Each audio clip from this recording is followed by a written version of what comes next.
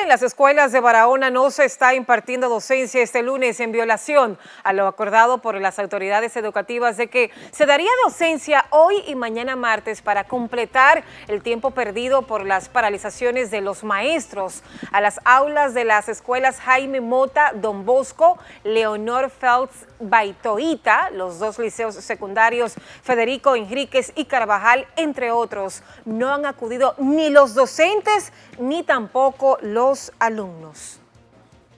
Imagínense ustedes, si no hay docentes, menos los alumnos, ¿no? ¿A qué van a ir?